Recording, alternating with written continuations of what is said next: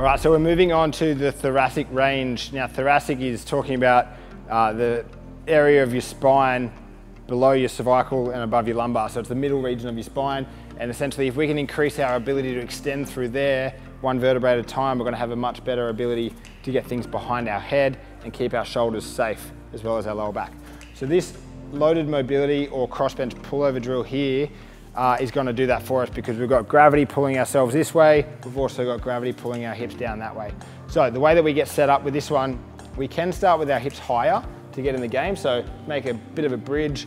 And then what we do is we grab the dumbbell, start nice and light. You don't need too much here. Grab the dumbbell and just let gravity pull it apart. And you can see that he's extending that thoracic through the midline there. He's nice and safe through the lumbar spine. And the longer he spends there, he's gonna start to lengthen out the lats, the subscap, and all those nice, juicy shoulder muscles. To increase that intensity, I like to drive the hips down.